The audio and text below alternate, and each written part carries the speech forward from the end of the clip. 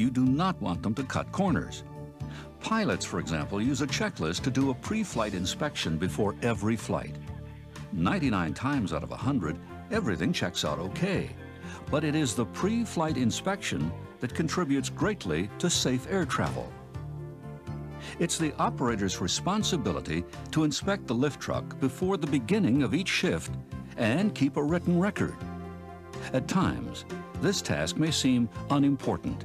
However, 6.1% of accidents are caused by improper maintenance procedures. The objective of the inspection is to look for damage and to make sure the truck is in safe operating condition and meets the manufacturer's specifications. A good place to begin an inspection is at the fuel source. In the case of an electric truck, start at the battery. With a propane truck, begin with the liquid propane cylinder. Make sure the locating pin is in place and the pressure relief valve is pointing upwards. Check the fuel level. Don't take a chance on running out where it is dangerous to refuel. Check the connectors and hoses. Then, listen, smell, and look for leaks. Frosting will indicate even the smallest leak. Be careful. Touching this with your bare hands can cause a serious frost burn. Check the cylinder tie-down latches to make sure the propane cylinder is secure. Open up the engine cover and inspect the engine compartment and fluid levels. Check the battery, the engine oil,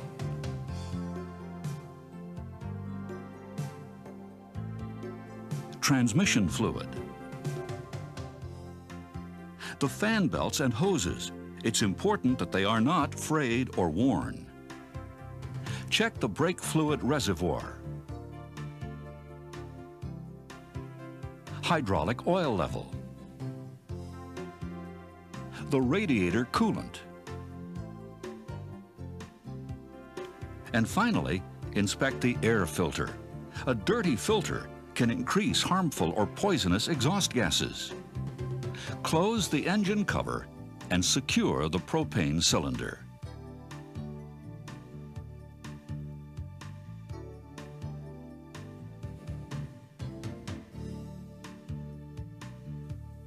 Next, inspect the tires and wheels on the right side of the truck. Ensure the overhead guard is in good shape. Are the lug bolts present and tight to the touch? If not, call for repairs. Loose or missing lug bolts can cause damage to the truck or injure someone. Remember, do not operate the lift truck until repairs are made. Are there chunks of tire missing? Cuts or objects embedded in the tires? How about wire, plastic strapping, string or foreign objects lodged in behind the wheel? These can cause costly damage or serious injury. If you're inspecting a truck with pneumatic tires, check the air pressure as outlined in the operator's manual. An underinflated tire will lean the truck to one side and will decrease stability. Notice that when the load is being lifted, it is actually moving away from the center of the truck. It wouldn't take too much to tip this truck over. Examine the mast and forks. The forks must be level. Look for excessive wear or cracks in the hanger welding or in the heel. The forks must be evenly spaced and the fork pins locked into place.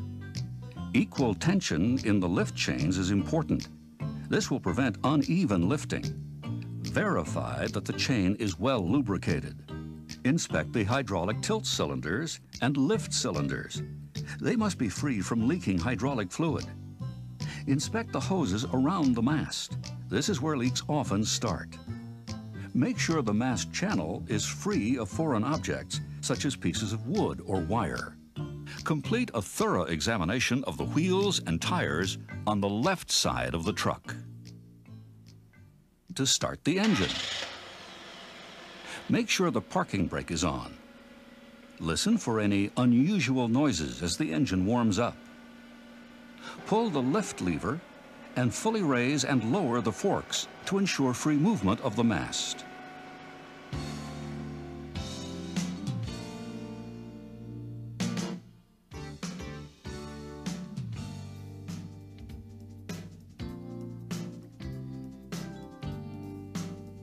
Once the forks have been lowered, test the side shifter or any attachments if installed.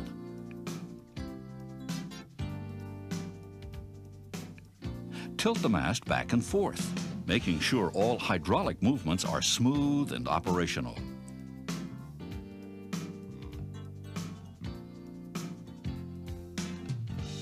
Release the parking brake and drive forward or reverse about 20 feet in total, ensuring the steering and brakes are working properly.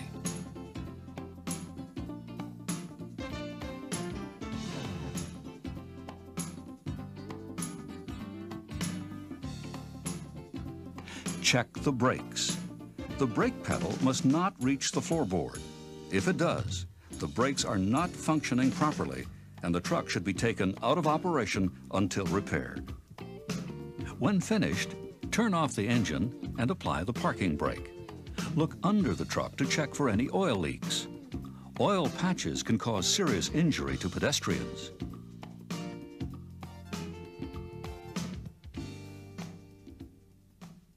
Next, inspect the horn, lights, and gauges.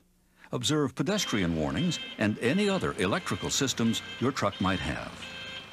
A lift truck cannot be put into service until it has a legible manufacturer's nameplate securely fastened.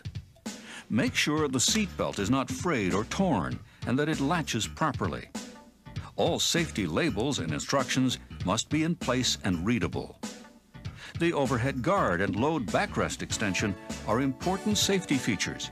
Make sure they are in place and secure. Finally, complete and file an operator checklist and report any defects to your supervisor in writing. If you're on the job and notice that your truck is unsafe to operate, park it and tag it out of operation.